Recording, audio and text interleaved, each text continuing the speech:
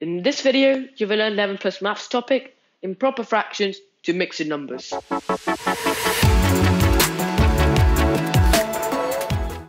Welcome to another video. If this is your first time here and you want to master 11 plus exam techniques to land in your dream grammar school, start right now by subscribing and clicking on the bell so you don't miss anything. Now let's see how to convert improper fractions into mixed numbers using GLAD. Before we start this example, if you guys want to know more about fractions, I've got a playlist on fractions, so go check that out. So the example we have is 33 over 5. And the first thing we're going to do is step 1. And step 1 is G. So G is go divide the numerator, which is 33, by the denominator, which is 5. So all we have to do is 33 and then divide it by the denominator, 5. So 33 divided by 5 will give you 6 and a remainder of 3. Now let's move to step 2. And step 2 is L.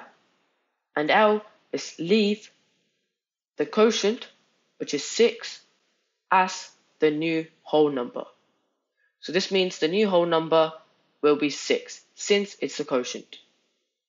Now we can write this 6 as a whole number, and let's move to step 3. Step 3 is A.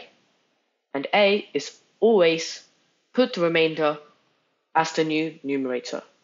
And the remainder is 3, so that means our numerator will also be 3. So now let's put the line, and we have to find the denominator. And final step, step 4 is D. D is denominator, and denominator stays the same. So in 33 over 5, 5 is the denominator. So when converting this into a mixed number, the denominator will also be 5. So converting 33 over 5 into a mixed number gives you 6, 3 over 5. If you guys want to know more on fractions, I've got a link in the description below and in the comments section below. So go check that out. Now let's see how to convert improper fractions into mixed numbers using GLAD for this example. And the example we have is 29 over 3. So let's start with step 1. Step 1 is G.